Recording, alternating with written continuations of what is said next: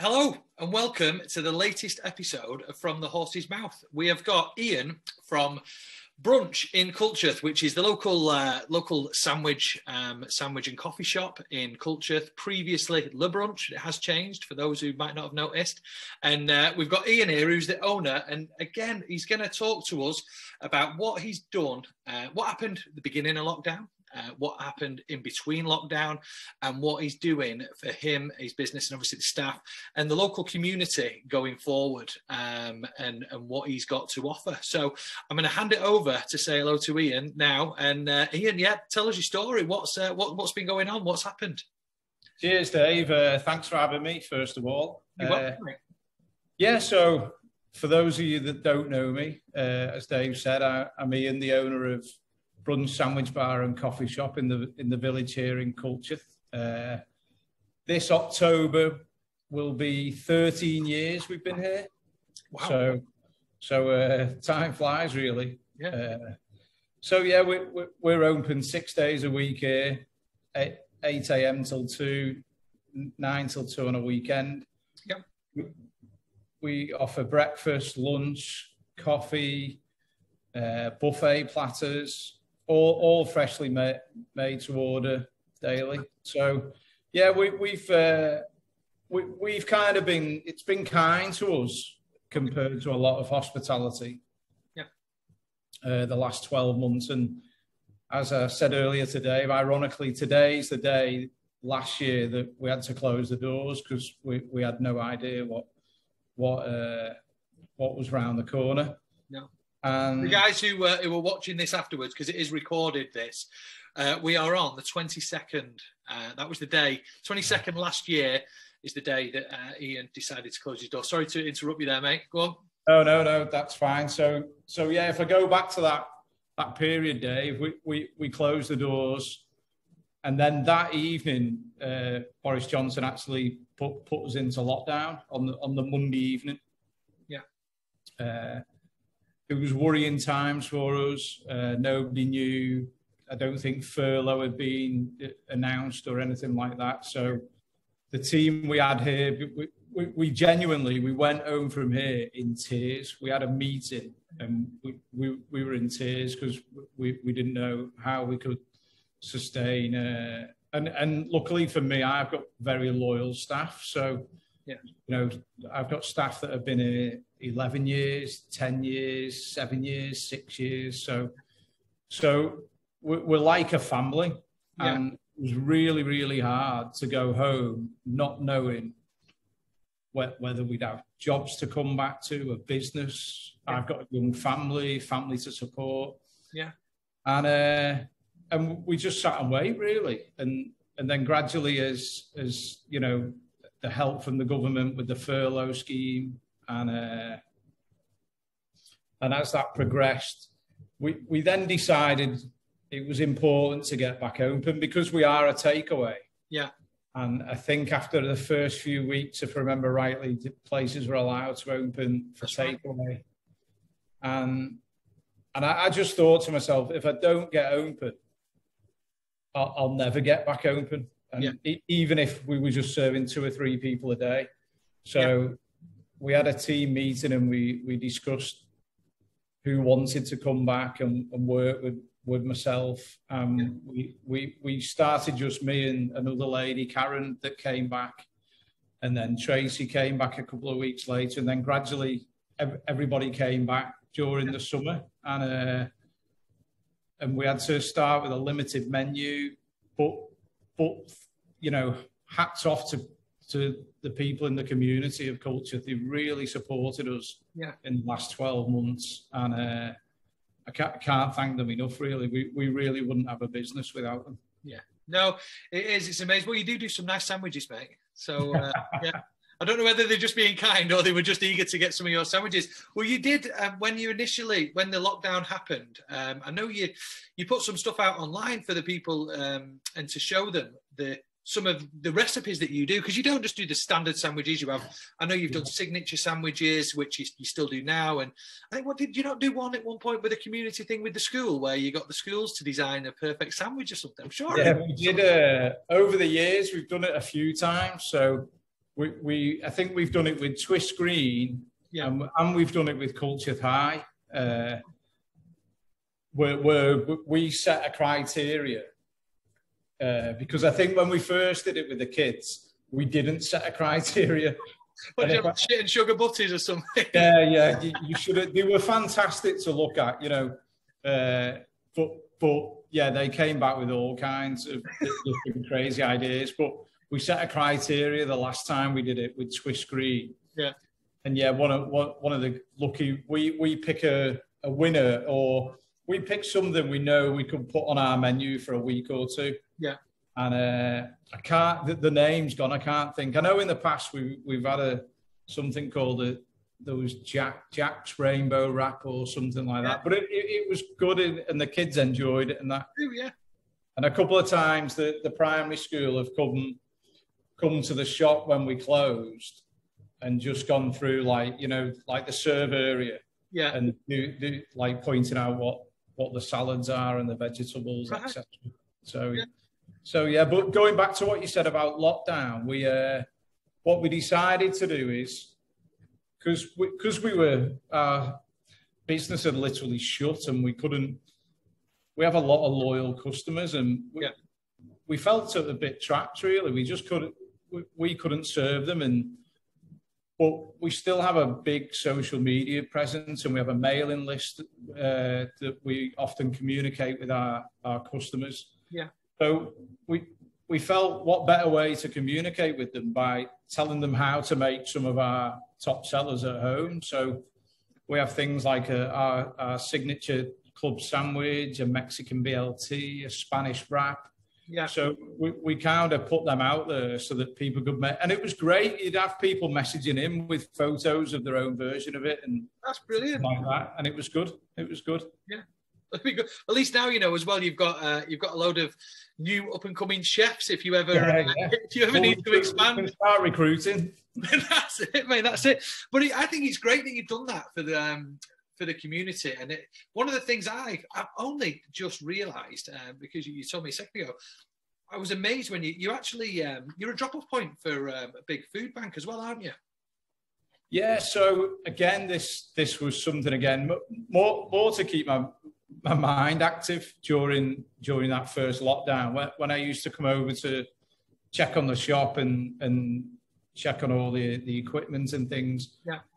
I noticed that a few people had asked about the food bank, and I thought, well, if I'm present here and, you know, I'm not doing anything else, so why not allow people to drop here? So we did during the first bit of lockdown, we did Monday, Wednesday and Friday between like 9 and 12, I think it was, where I would be here, people could drop off, and the response was it was overwhelming, really. It will be, yeah. Because certainly, you know, the last year, okay, we've had it tough the last year, but these food banks should never be short of food. No. It's a shame that families that require it in today's day and age, you know, and exactly out there. And you know, I think it's great that there are these food banks that are available, and amazing people like yourself who are, you know, I know not only do you receive these, you know, the foods from the public, but I know you also add to these donations yourself as a business, and send them off, which I think so from time to time we'll add on to our wholesale suppliers, you know, like maybe a crate of beans or chopped tomatoes, things like that. Yeah. But since we got back open last May, we've now made this a permanent fixture. So people, if they wish to donate to the Warrington Food Bank, they can drop off here Monday to Saturday during our trading hours, and we'll make sure that gets to them.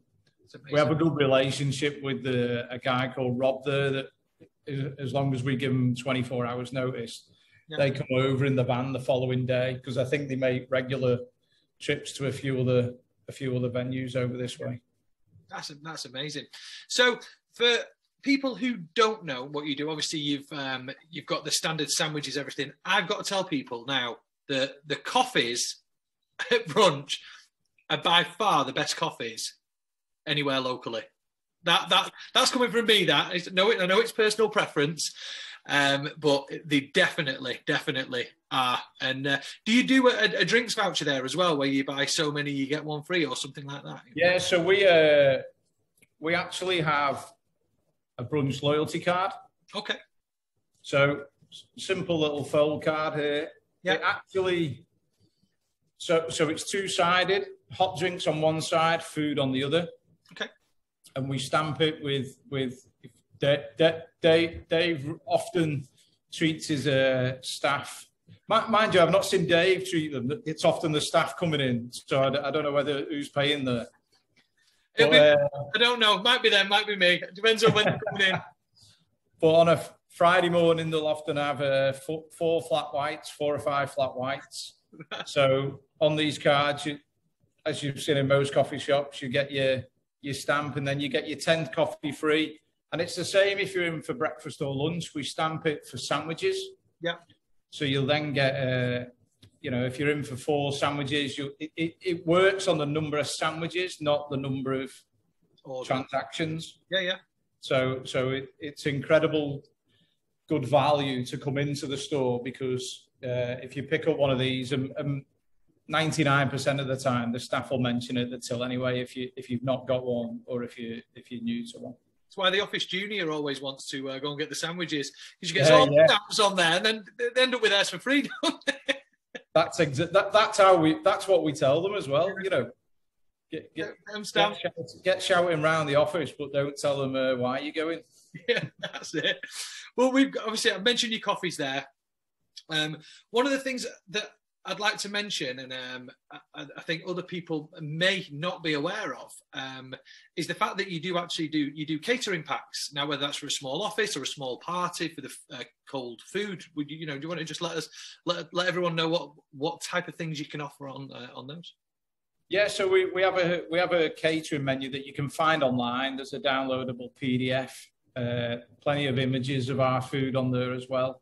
Yeah, and we do sandwich platters that are a bit different than your average M&S platter or anything like that. They're quite unique. We have a nice and easy platter, a classics, a deluxe, or a vegetarian platter, and then also we have a savoury and sweet menu as well. Okay. And again, all the platters are made up for approximately 6 people. Yeah.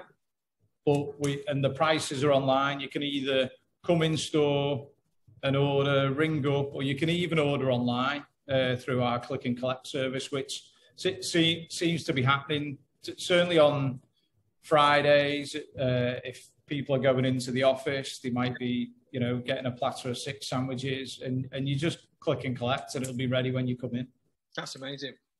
Okay, so I'm just trying to think now. Is there anything else that you want to try and get out there to the public? So we've touched everybody's heartstrings and let them know how much of a wonderful person you are as a business owner, and you really are. I mean, the stuff that you've been doing for the food banks and the stuff with the community, I think is really good, and it's nice for people to hear these stories from the local businesses. I say this on pretty much every one of the podcasts, but I do think it's so important for the small independent businesses to stick together. And people, I really urge people to buy local as and where they can. So, is there anything you'd like to add to it before we wrap this up?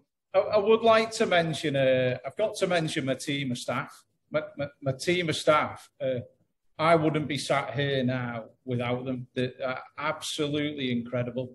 We're only a small team, but we work together, and for everybody to come back in the manner that they did, because as you'll know, with COVID, and everybody's interpretation of COVID is different, and that's absolutely fine.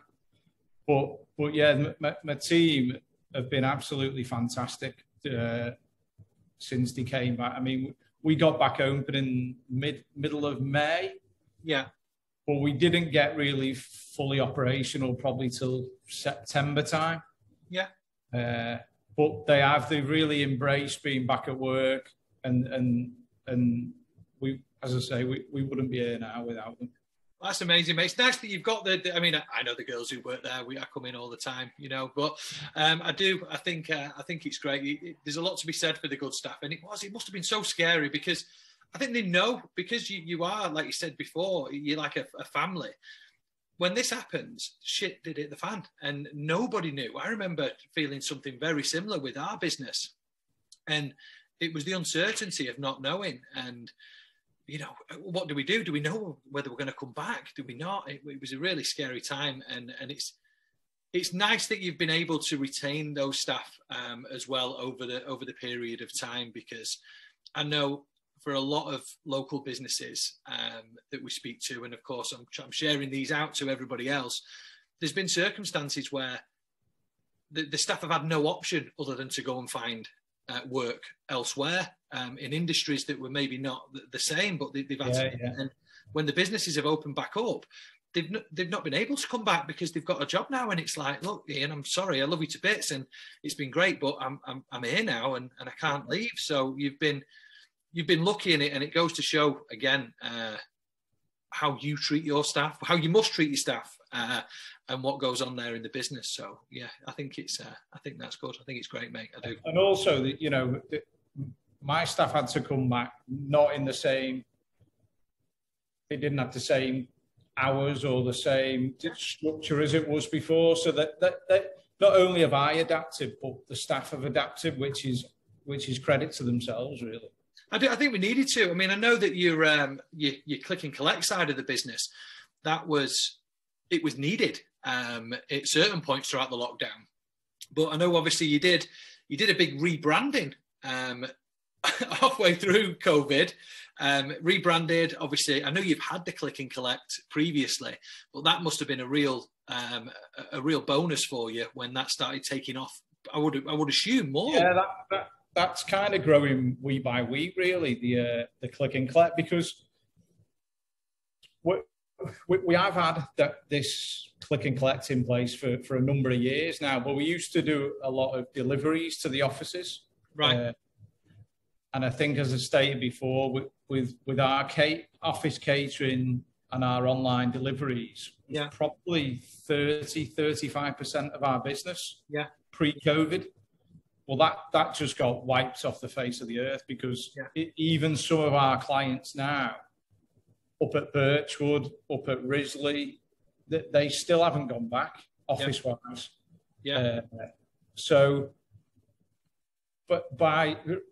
Because we took the office delivery system away, we felt it was still important to have an online system. So we just kind of flipped it to click and collect.